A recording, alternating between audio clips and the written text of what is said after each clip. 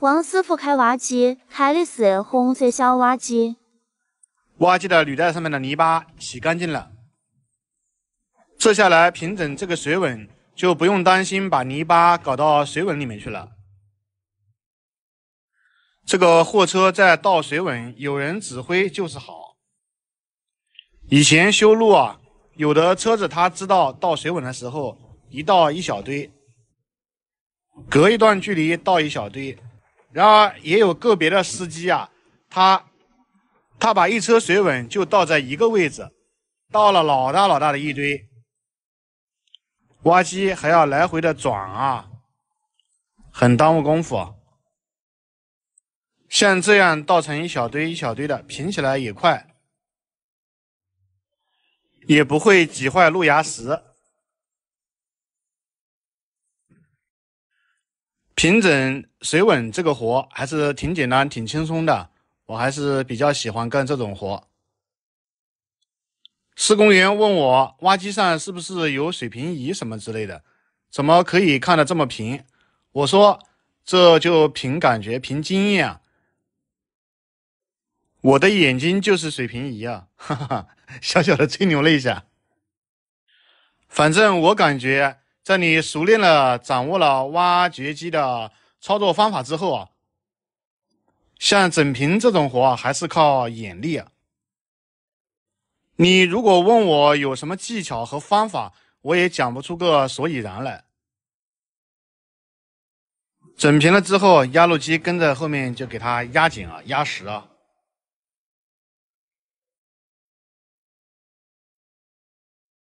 哎，没想到在这个工地还遇到了一个老朋友，就是这位开零工大挖的司机师傅。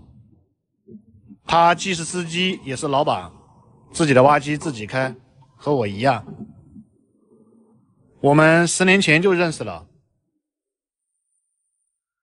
他在这个旁边干防建，我在这里修路，我们不是同一个工地啊。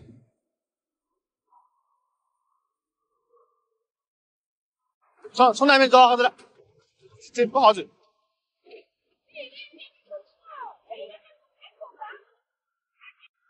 这个路口料子不够，小铲车铲了一斗子料子来，我再给它平一平，整一整，就 OK 了。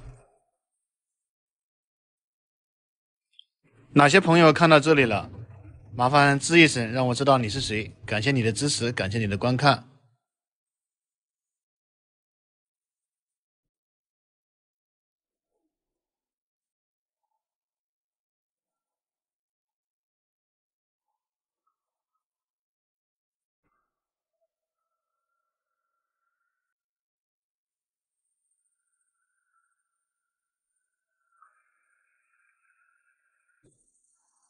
好雄伟壮观的高铁路啊！这么高。每次调用挖机都要带着这个小斗子跑，今天这个小斗子总算是派上用场了。老板说有一点小沟要挖，他说要用换小斗子，实际上我还是不情愿换的，因为比较麻烦。我说就用大斗挖吧，老板说那个沟上面以后是个路基，用小斗挖，开挖面小一点，然后以后沉降各方面都会好一点，对路基影响小一点。虽然不情愿，但是我还是换吧。这个斗子是原装进口的斗，好多人都说我这个斗子为什么只有4个齿，它跟机子来的就是4个齿，它比较深，斗容量其实并不小。这个后面的这个销子我不知道为什么会这么紧，这么难打，那锤子怎么敲也敲不下来，然后把机子动一下再来敲敲看。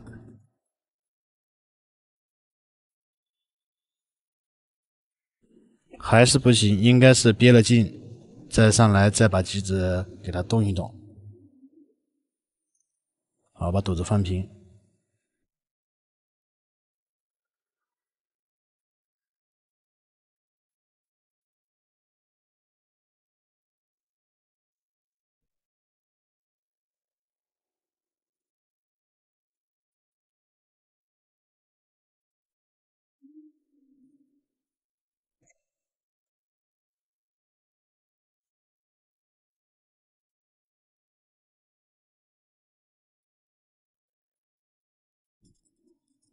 好，这下总算是动了。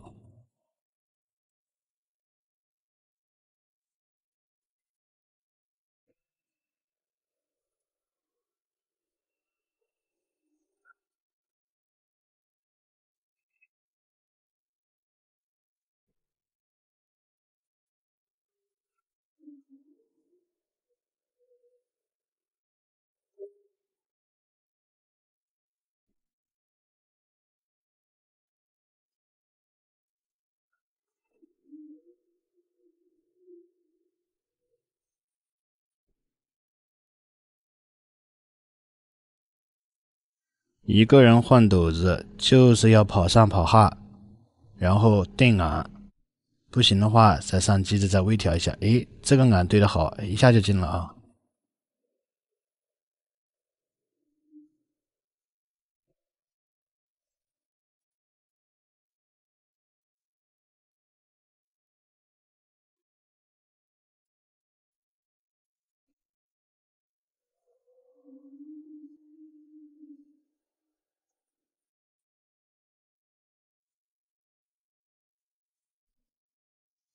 哟，风太大，沙子进眼睛了。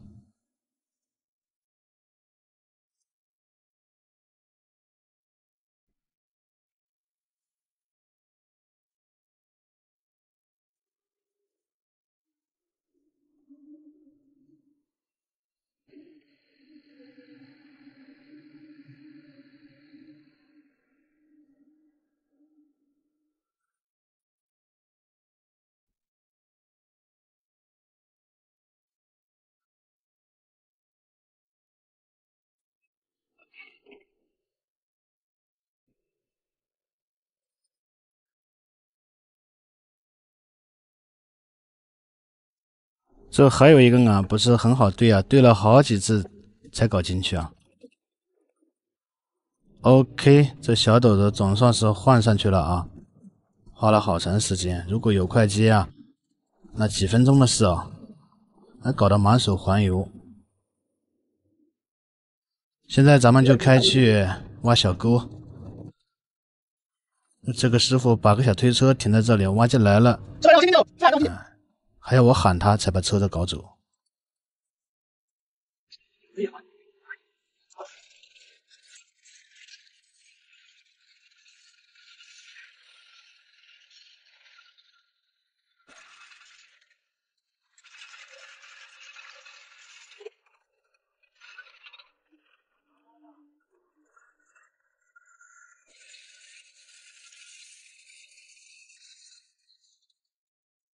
好了，就从这个水池旁边开始挖。这个水池砌得还挺漂亮的。以后放上水，然后养点锦鲤，养点乌龟，养点小龙虾。可是千万不要放那个2缺上啊，不然通通都给它吃光。再种上一点睡莲，种点荷花就漂亮了啊。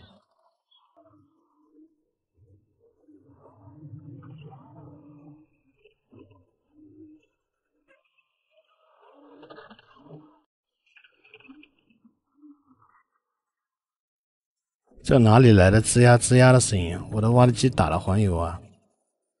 我自己的机子我经常打黄油啊，偶尔偷懒一次也不会超过3天啊，这怎么回事啊？怎么会有叫声呢？哎呀，你还别说，这个小斗子挖沟就是漂亮啊！早晨来上班，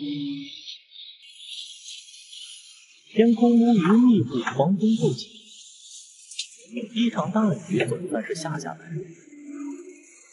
这下凉快多了。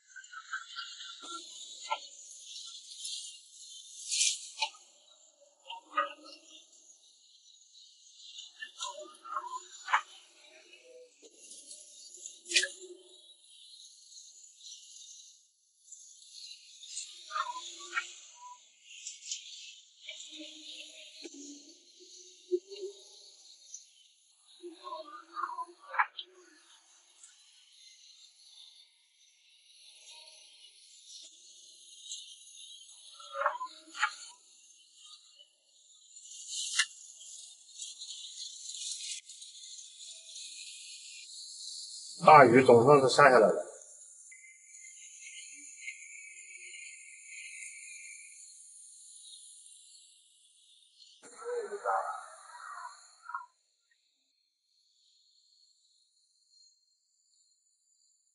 这只小鸟啊，跟着挖机后面不走啊，不回去啊。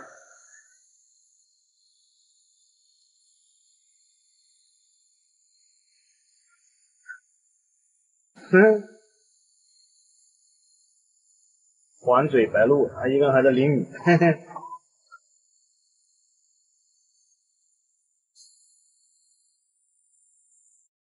啊耶，怪不得了，你看看这汤梗人，这么老大一个窟窿啊！我在汤哪里灌的这水，这个窟窿啊好大哟！你挖到这老底个窟窿啊，还在这里，这窟窿啊一直跑通头。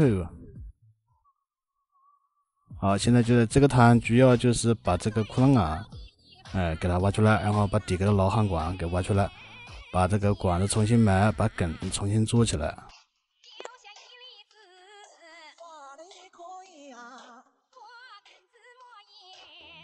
中午下班的时候，我才发现这汤梗人啊，这一块呢这么老大一个蚂蚁窝贝蚁窟，有点许的贝蚁，贝蚁就是大害虫哦。千里之堤毁于蚁穴，干的就是这东西，密密麻麻的许多。老焊管挖出来了，老焊管也烂掉了，多少年了。这个新管子已经安装好了。这管子好嘞，这管子放水的时候都不要到汤里去放的，直接在汤外的把那个阀门一扭，水就下来了，多方便。现在就是回体样，把头填起来，然后把它梗重新做起来。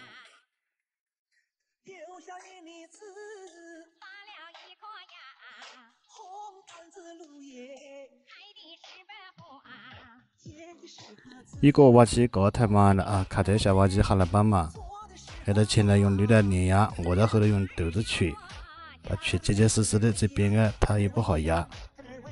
他在前头搞，我在后头搞，两个挖机一起搞，这样就快一点，这样这个梗就很快会做起来的。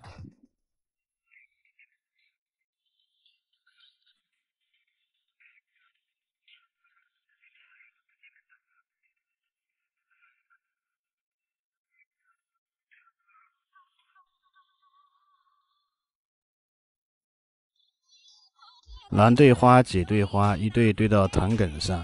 糖梗最主要的功能就是要聚热，不能漏水啊。为了防止漏水，卡特小挖机在那边开槽子，把土一层一层的给它焊结实，防止它漏水，确保万无一失，滴水不漏。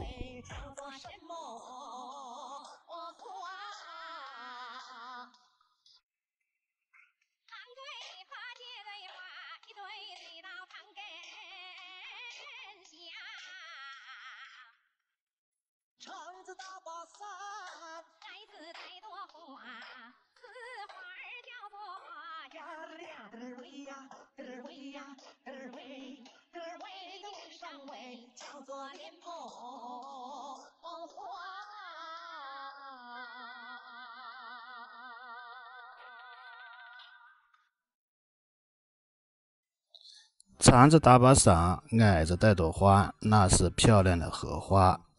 现在这个汤梗已经修得差不多了，接近尾声了。卡车在底下找平，我的挖机在上面找平。鱼塘就快挖好了，回头可以种莲花。这塘太深了，种不了莲花，可以放鱼啊，多放一点鱼啊，什么胖头、混子、莲子、边鱼、鲫鱼、望个钉子、乌鱼，哎呀，太多的鱼了，什么鱼都放一点吧。这个塘应该很发鱼的，上面环山。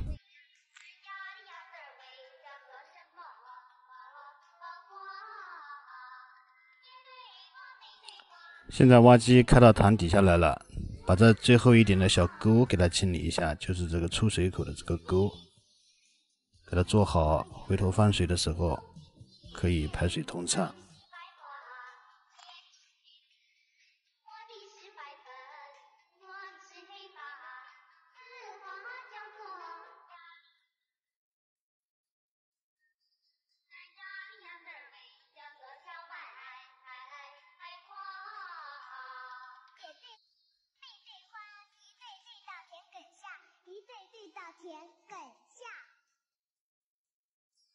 好了，下班，给大家看一下这个塘修的漂不漂亮？你看光光滑滑的，塘埂修的光光滑滑的。这是刚开始还没挖的时候，到处都是橘子菜，特别是这个小橘子特别的多。这边修过后，把那橘子菜全部推到那个塘管去了。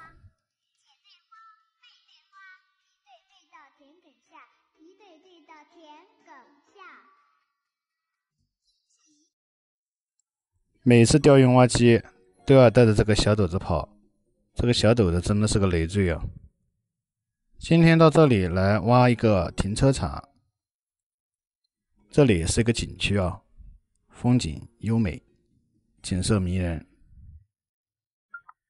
这个场地的土多了高了，然后挖起来就放在这个旁边的小竹园里面。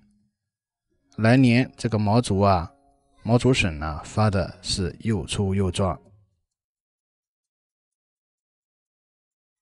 由于今年少雨干旱，这些土都非常的板结，本来就是以前的老停车场是用石子垫的，所以不是太好挖。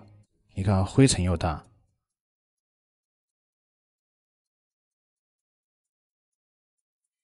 老板说了，这个停车场挖个5米宽，就是从那个柏油路往里面5米宽。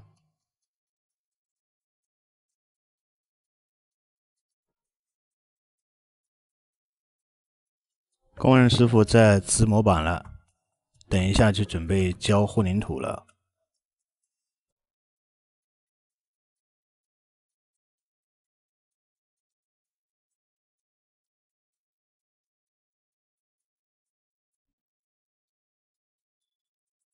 混凝土车来了，挖机用挖斗把混凝土一斗一斗的舀进去，这样比人工快多了。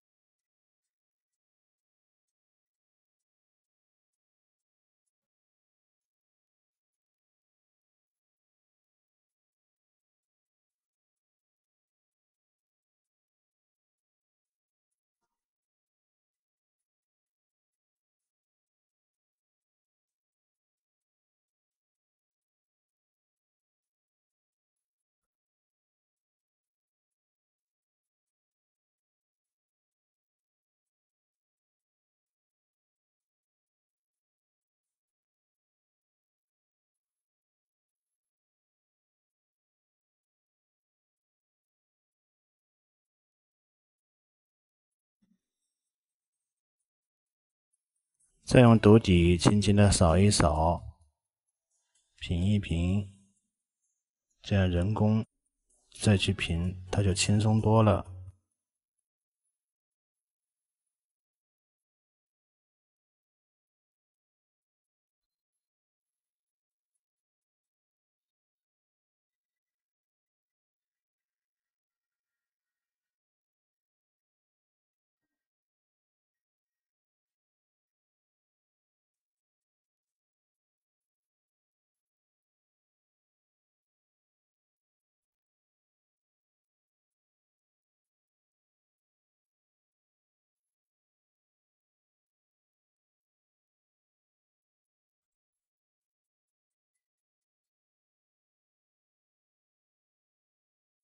白天混凝土没打完，晚上继续，工人师傅正在磨平。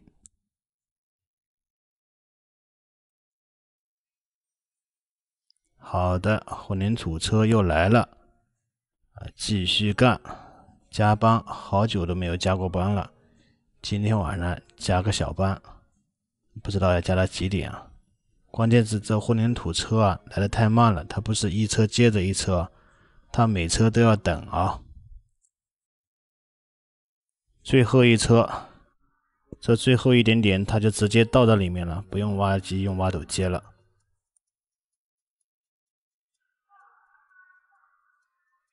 好的，就剩这一点点，用挖机的长斗稍微的给它找平，不够的地方用斗子摇一点过去，然后就可以下班了。7搞8搞，还搞到晚上12点了。我是第一个下班，他们工人师傅还不知道要加到几点啊。